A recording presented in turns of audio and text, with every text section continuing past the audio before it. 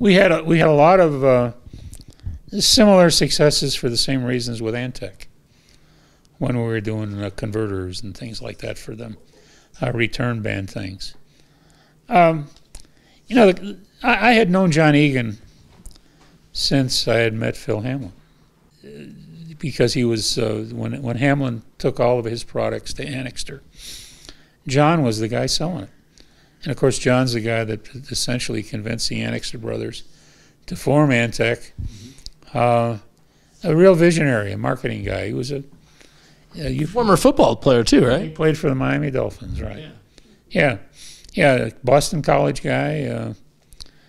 Dynamic fellow, knew how to sell things, knew how to build a sales organization. Had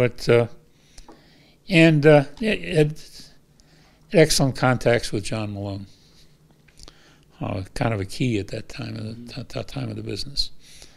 That's basically that's how TechScan and Antec got put together, because Billy, the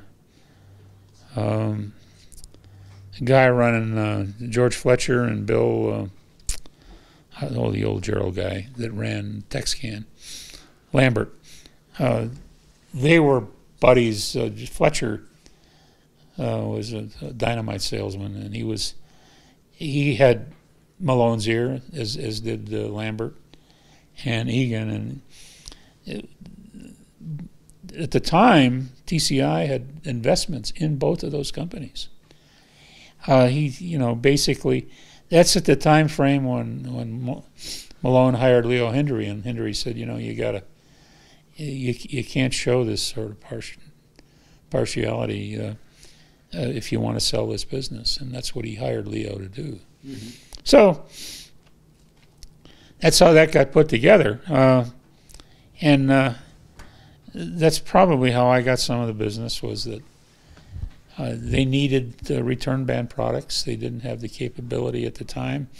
They were, splitting at the seams and trying to figure out who was doing what. They were trying to integrate that Mexican facility, and it was just a real mess.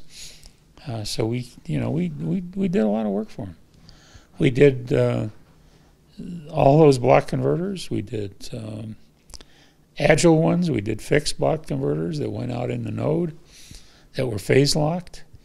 We did a node design for them that we ended up owning ourselves, and which we sold many thousand of to Australia, where they actually got sold to China through an Australian company.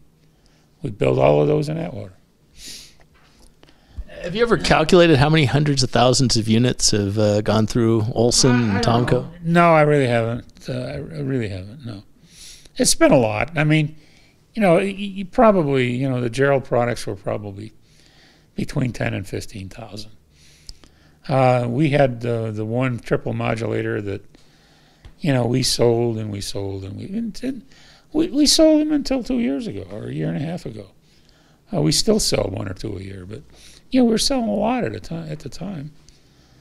We sold, every hotel that Time Warner served in this country had a head end full of those triple channel modulators. We many years ago in the late 80s, we stumbled into the old Sacramento Army Depot and met a Navy guy. A Hispanic man, I can't remember his first name, his last name was Hernandez, and he said that there was a requirement for a modulator that could withstand being dropped from a helicopter in Iraq, and it had to be rugged, it had to be push button, real rugged push buttons to change channels, and that sort of thing. He said, I don't have any money for it. He said, but if you can demonstrate that to the guy at Navy Broadcasting in Washington, D.C., he said, you'll probably sell one for every submarine in the fleet. Well, okay, so that could be a couple hundred units. Because they only had one channel on a sub and they wanted to do two.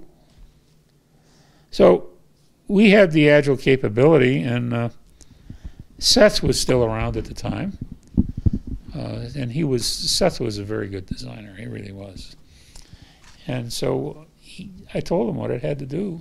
I said, Seth, you know, we got to be able to drop this thing and still work.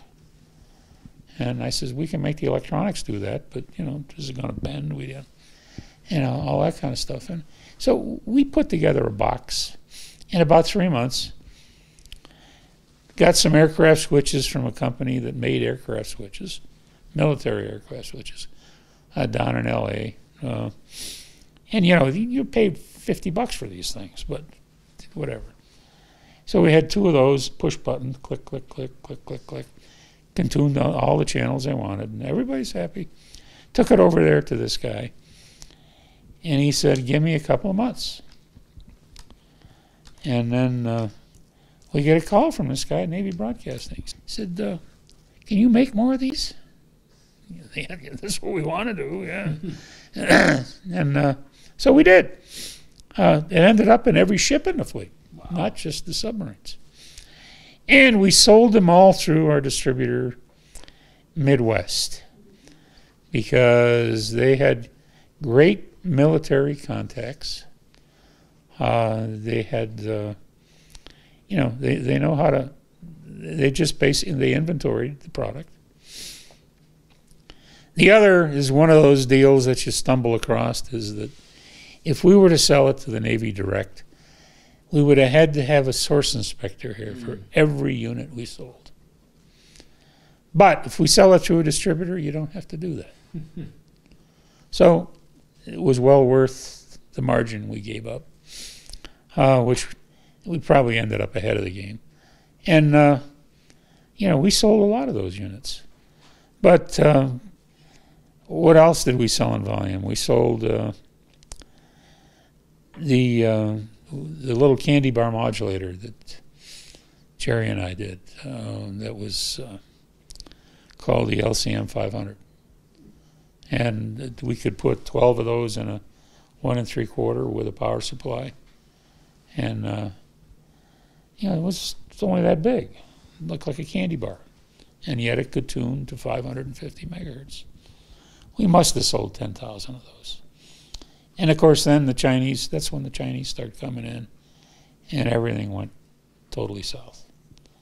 They were doing it for $100. That was less than our material cost.